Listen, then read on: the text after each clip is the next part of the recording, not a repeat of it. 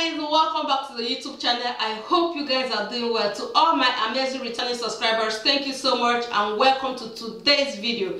So guys, a week ago I started I started the Omad diet. Okay, I don't like calling it diet because it's not a diet, it's a way of eating. So if you are not told to eat a particular thing, like other diet, they will ask you to eat only vegetables or eat certain kind of food, then it is called that. But with Omad, I don't call it diet, it's just a way of eating. So guys, today I'm going to be discussing with you, and guys, if you have not seen my videos, my previous videos since I started this lifestyle, this losing of weight and having my six-pack, if you have not watched any of my videos, hey, go and enjoy yourself. So guys, today I'm going to be talking about the Omad diet again, but this time around I'm going to be giving you the rules. Okay guys, I know that the Omad diet is super easy for a lot of people, and there are people who says, oh, I cannot eat just once in a day and all that. I understand it will not work for everybody, especially for someone who is always at home. You might not be able to manage it because the kitchen is here, and it also happens to me sometimes when I'm home all day, like the kitchen is there, I pass through the kitchen all the time. Like it is very, very difficult to like hold yourself from eating 3 times in a day. But if you are focused just like me, if you are desperate like me to lose all this weight and have my 6-pack in 2021, I'm very sure you will do everything possible to stick to the rule of the game. Okay guys, like keto and intermediate fasting, I don't know when I will actually learn how to pronounce that word correctly. Like keto and the fasting, like 16 hours interval eating, is it what it's called? Okay guys, I don't know, but that is how it is. With other ketos, there are rules and regulations. They give you the portion of carbohydrate you're allowed to eat in a day, which is 20 grams, and they give you the things you should eat. There is menu and all that. One of the most challenging thing in Omad is that it doesn't have a lot of rules and regulation, and sometimes if you are somebody who can manage your stomach being too filled up, you might be tempted to go overboard. So today I'm going to be giving you some of the things that you should never do. Hey, Omad has also rules and regulation. So today I'm going to be giving you some of the things that I found out that when you do these things, it will mess up your system. The first thing is, let's say the things that you should not even do with Omad diet. The first thing is portion control. So guys,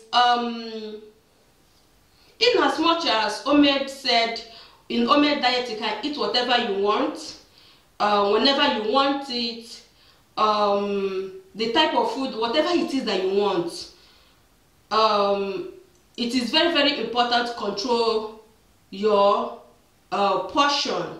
Okay, if you are somebody that eats a lot and you eat once, I think it also happened to us where sometimes when we do fasting, we'll go into fasting, like religious fasting, and sometimes you want to eat the previous night, you want to eat a lot so that you have a lot in your system. It doesn't work that way. That is just rubbish, because as much as you eat a lot, when you eat a lot, the next morning you are quickly hungry, and when you don't eat a lot, your body system will adapt to the fact that it doesn't need food, and you will still survive. So it happens also to Omad diet. So don't say because you are going to eat in a day, then you eat a lot at once, that you are not able to breathe anymore. Make sure that whatever it is that you are eating is something that you should be comfortable with. Your stomach will still feel good. You still have space to add water, because you will have to drink a lot of water also in Omad. So make sure that it is something that at the end of it, or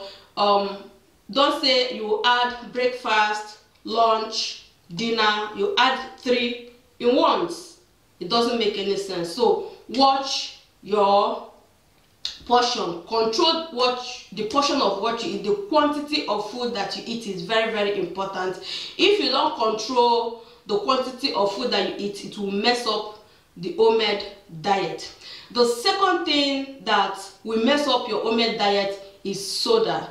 No matter how much, no matter how you say, oh, even if you don't eat throughout the day and you drink soda, it will mess up your Omed diet. So avoid soda. Avoid soda. You can drink coffee with milk. Minimize the intake of sugar. Minimize it. It will not give you a perfect result. And especially for me, it's not only about losing weight. It's not all about having a flat stomach. It has. I'm also someone that that is after healthy lifestyle, health. I want to eat healthy. I want to be able to be healthy. So, okay, it's not only about losing weight. It should not be about losing weight only. So you should be able to also stay healthy, even when you are slim or even when you have reduced in size. You should also be able to stay healthy. So the first one is control your portion, the portion of the food you eat, the quantity you eat. The second one is to avoid soda. So the third one, and this one is very, very important, is to avoid eating with people. Okay guys, I will tell you, if my husband and I, if we are eating it from the same plate, I am tempted to eat. I'm not able to control the quantity of food that I consume. I don't know if this happens to any other person, but once I say, baby, oh, I want to eat mine, I want to take mine in my own plate, and then I will eat this. This is what I want to eat. I put it in my own plate, I measure it, I dish it myself and put it in the plate. Then I am in control of the portion and the quantity that I consume. My husband will start like this, baby, I still remaining 3 plates, still remaining 4 spoons. Now, okay, you take 2 spoons, then I will take 1 spoon, or I will take 2 spoons, you take 2 spoons, or still remaining 2 slices, you take 1 slice, I will take 1 slice. You see, that is where you mess up everything. So for the first few months of starting, I think, I'm not saying that you shouldn't eat with your loved ones in the same plate, but because of your goal of losing weight, because of your goal of what you want to achieve, I think you should stop eating with people from the same plate, okay, so that you are able to control your portion.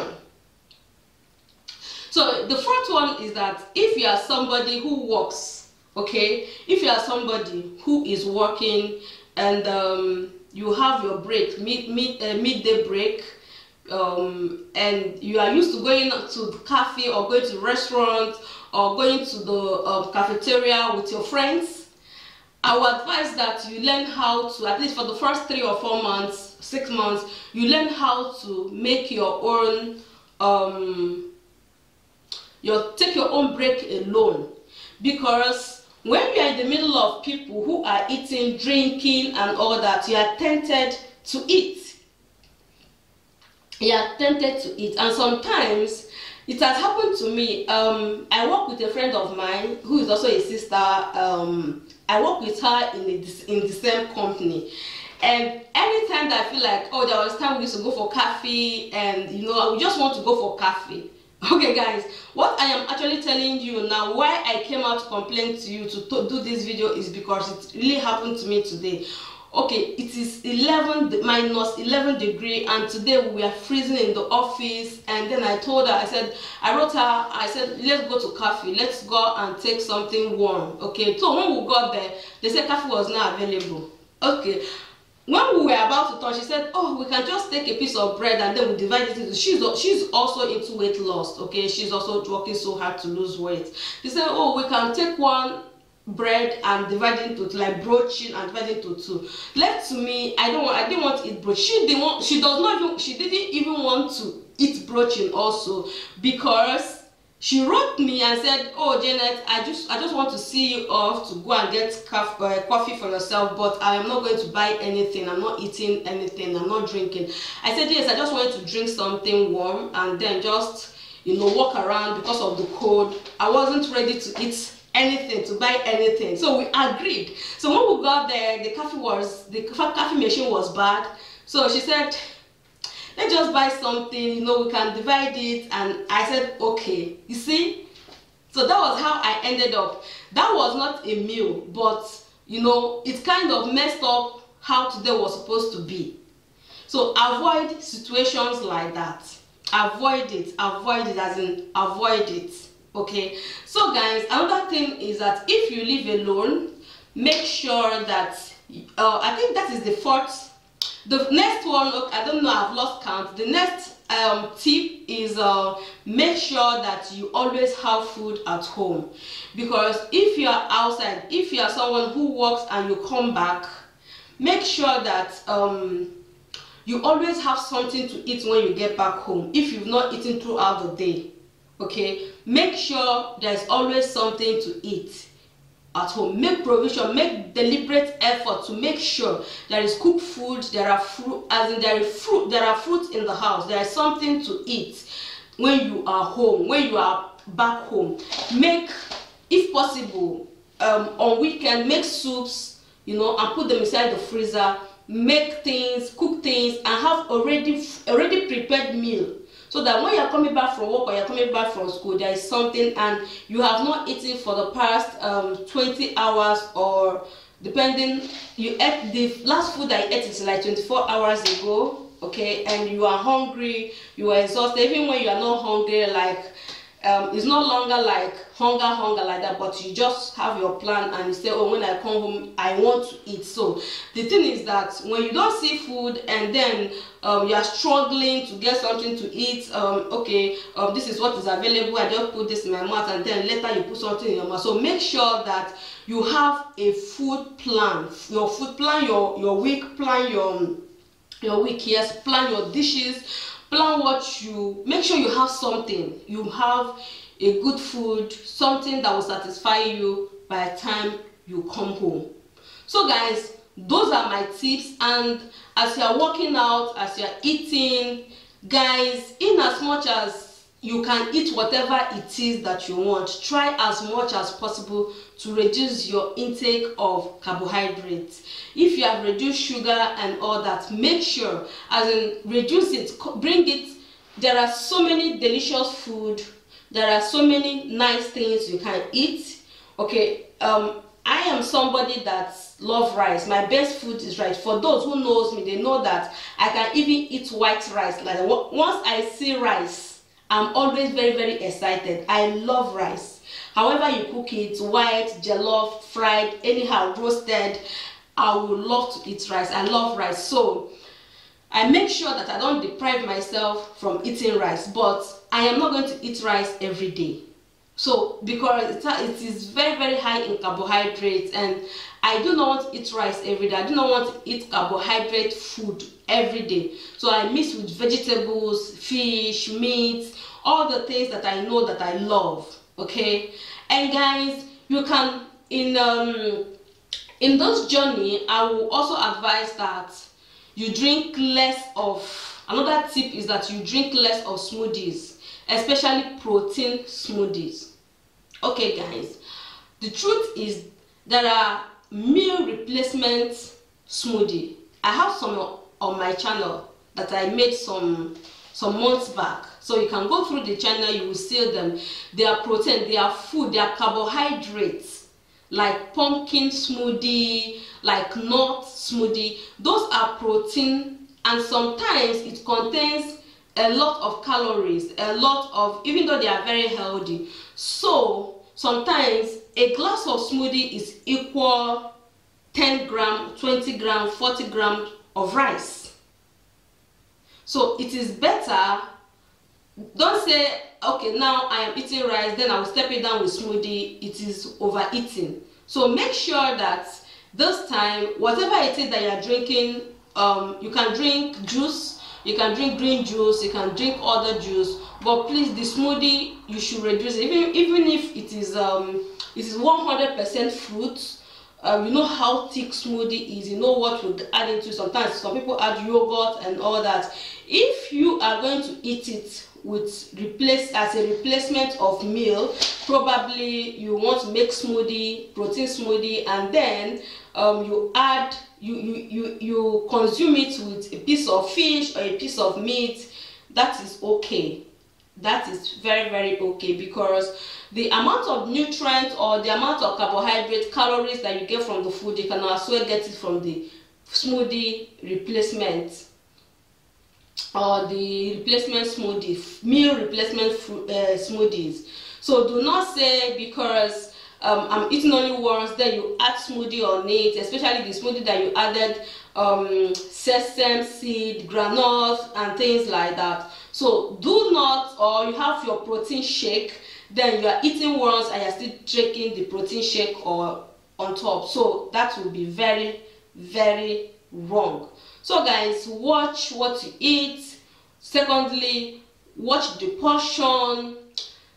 Try to avoid temptation from eating from friends, from colleagues, even from the children. Okay, if you have kids, I know it is very, very difficult, but if your eye is on the goal, I'm sure you will be able to find a lasting solution to it. Okay, and you know, make sure you have food at home. Like I said, have food at home always. Plan your weekend, plan your meals. Make sure that you have something at home that you are going to be eating, so that you don't run out of food and then you are home, you are eating this, chopping from here, and you have eaten something, you are not satisfied, you are still looking for something to grab here and there to put in your mouth. That does not work with Omad diet. So guys, I hope you enjoyed this video. If you did, do not forget to share, do not forget to subscribe. Thank you so much, and see you in my next video. Bye bye.